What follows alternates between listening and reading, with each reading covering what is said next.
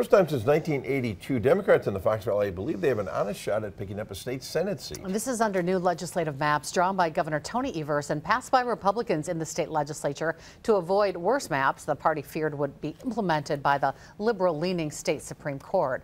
Kristen Alfheim, a Democrat and Appleton alderperson, will run for an open seat in the newly created Senate District 18, stretching from Appleton to Oshkosh, right along the shoreline of Lake Winnebago. In our first alert update, Jason Zimmerman breaks down the impact of the new maps on this race and another in the Green Bay area.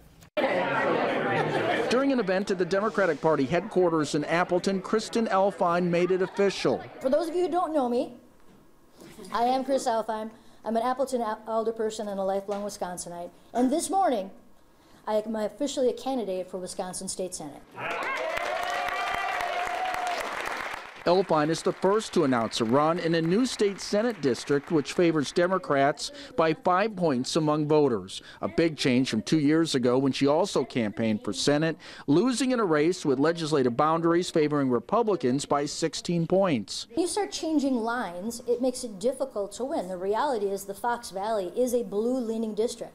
We will always be a touch on the purple side. And I think that's a perfectly valid statement. The last Democrat to hold a Senate seat in the district was Gary Goyke from 1976 to 1982. Also, the new maps pose a challenge for Republicans in the Green Bay area, where state senators Rob Coles and Andre Jacques have been drawn into Eric Wimberger's district.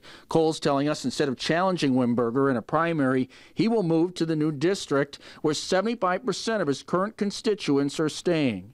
I've got a passion for public service, and I feel like I know I've got great health, and I feel I still want to do this for a while, so that's my plan. However, Coles had harsh words for Democrats, who he says intentionally drew 3 sitting senators into the same district for their own benefit. This is pairing 11 Republican senators and not pairing any Democrat senators. I mean, that's not a coincidence.